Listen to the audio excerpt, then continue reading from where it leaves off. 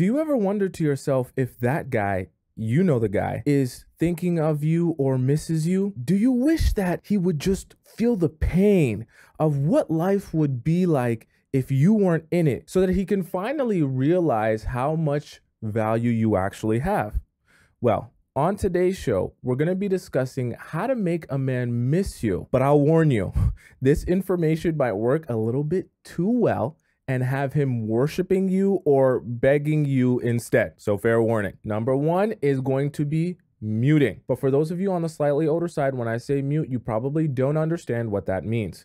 This is very important because I know the very first thing that a lot of you think, okay, if I want him to miss me or I'm over it or whatever, I want to get over this guy, I'm just going to block him. When you're making a guy miss you, it's very important that you present the idea and the concept, like I've said before, that you're disinterested. Majority of you want him to miss you so that he'll come back with a better mindset, ready to be the man that you want him to be. So you don't want this to end forever. Obviously, that's probably why you want him to miss you. When you block someone, when he goes on your profile, he can't contact you, he can't message you, he can't see anything that you're posting, and vice versa, okay?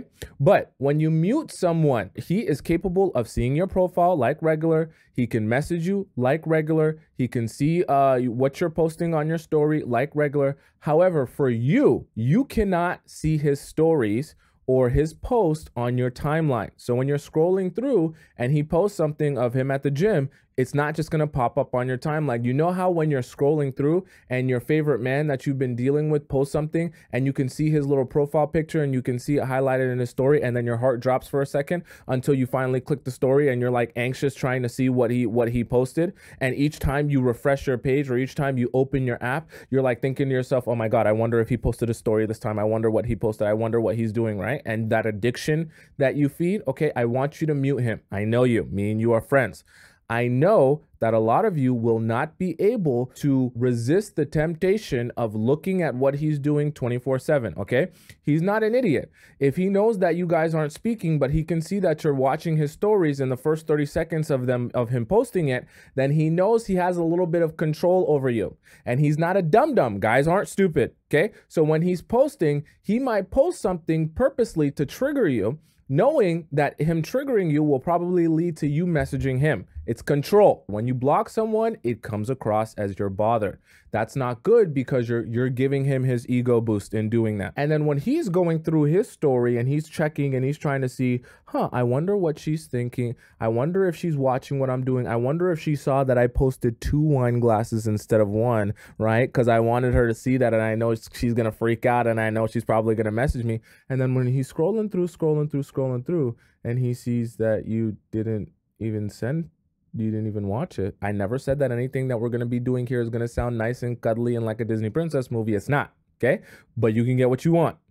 So in order for him to miss you, unfortunately, you're going to have to strip him of his ego and strip him of the idea that, hey, you love me so much that no matter what goes on, you're going to be thinking of me and you're going to want to be with me so badly. And there's nothing I can do that would make you disinterested in me. You got to strip him of that. Number 2 is no reply. You do not listen to me. You do not listen to me. You do not look in my eyes and listen to my voice. You do not respond to anything. Is not just not texting him. In order for him to miss you and come to the realization that I want to be with you, he needs to be able to contrast what he felt like and what his life like was with you versus what his life like is without you. And for some of you, the mistake you're making is you're not allowing him to properly contrast the black with the white, because when he's without you, he's not really without you, because you still kind of answer his messages, you still kind of text him back, you still kind of talk to him every now and again, you still kind of check up on each other. No. And you also allow him to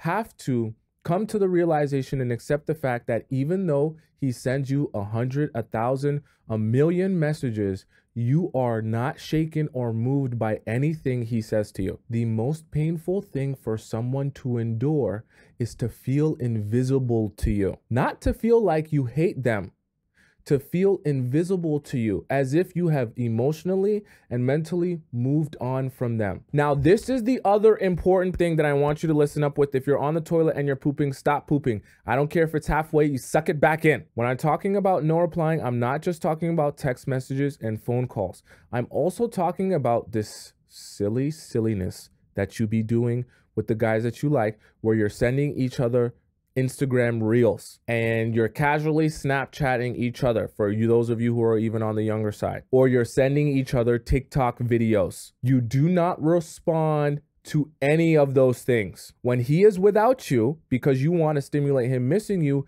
he is without you. And the reason I need to make that very clear is because I know that that's the first thing some of you are going to run to. Well, you know, we're not even talking, we're in no contact, but you know, when he sends me a funny reel, I still like his reel because like the reel was funny. So I just felt like I should like it because no.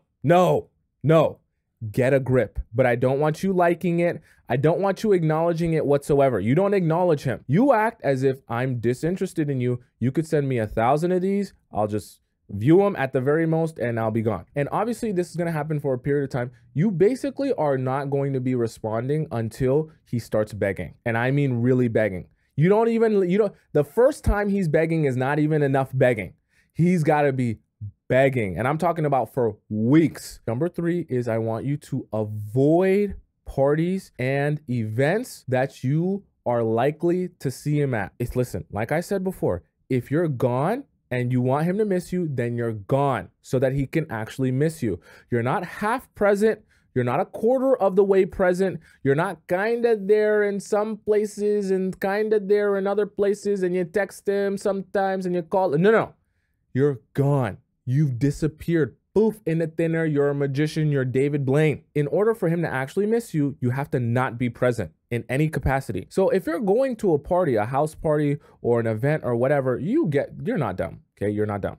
You know, once you start hearing particular people or attending this party or attending this event, you know what group of friends hangs out with what group of friends and who spends time with who. And if they're inviting this group, then you know this group is likely to come and then this group is and you can put 2 and 2 together and get an idea of when they're going to show up. But if you do things like, let's say you guys go to the same gym and you actually want to stimulate him missing you, this might be time to switch up your gym. You don't want to give him any place where he's seeing your face, seeing your beautiful body, seeing your beautiful silhouette, seeing your dump truck, seeing your voluptuous yitties. No, he does not get to see. If you accidentally find yourself in a place where, oh my God, I just ran into him, or oh my God, he's at the same party as me, remove yourself. If you actually want him to miss you, I know it sounds toxic, that's because it is, okay, but you'll get what you want. It gives him hope that he will be able to access you and speak to you by seeing you at that event, and he'll be able to break you at that event that he sees you or at that party that he sees you. Number 4, I want you to occupy your mind. Okay, this is actually really important. I want everyone to act like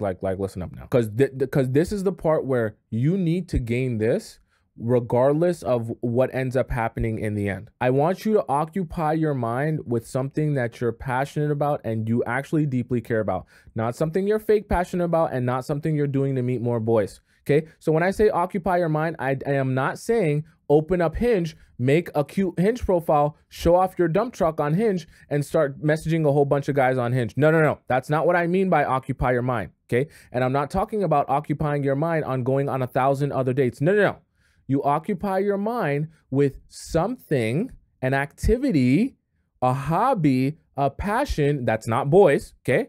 A passion that's not opening your legs, okay? A passion that has nothing to do with pineapples or your Squirtle. A passion or a hobby that you can focus your time and energy on. Why is this so important? Because in the process of you trying to stimulate someone missing you, obviously you have to not be present and you have to be absent from that person if you want them to miss you.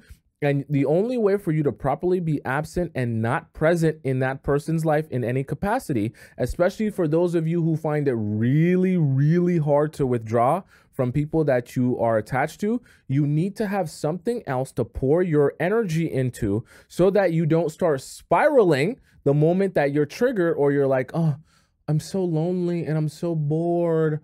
The more bored you are, the more gray and lifeless your life is, the easier it will be and the more tempting it will be for you to start messaging him again or reach out to him. And so you've kind of defeated the purpose of everything you've been trying to do here, okay? So why did you listen to me? Why did you build out all this strategy when you were just going to message him anyways? I'm going to give you this and make this so easy for you that you can't not do it. All you have to do to occupy your mind, even if you don't know what you like. Some of you, you know what you're passionate about. You like painting, you like drawing, you like art, and you're good. Now, for those of you who have no idea what you would want to spend your time doing because you don't know what you like, is you go on TikTok and you type in things to do in, and then whatever city that you live in.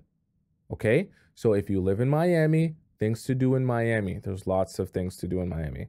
If you live in New York, things to do in New York. If you live on the outskirts, right? If you live in a suburb or you live like out in the country, just type in things to do in whatever the closest large major city is to you. All you have to do is just scroll through and see if anything piques your interest, and then go do that one. And then you just keep doing that thing, or you just keep rotating a couple of things. Now, I know that this show is titled How to Make a Man Miss You, but at the end of the day, if you don't properly detach yourself from the man, you're never gonna get a guy to miss you, because you're never gonna be absent enough for him to actually miss you. So this is why this all works together. If you don't know how to detach, you can't be absent. If you're not absent, then he won't miss you. Are you following me so far? Now, number 5, I want you to post your fun. This is hyper important that everyone pays attention, because this is going to vary for everyone, and you need to understand the concept so that you can understand how this applies to your own specific situation. It's very important that when you post your fun, you stay true to yourself. I don't want you to turn into someone that you're not. What I mean by that is some of you are not posters, okay? You're not really on social media that heavy.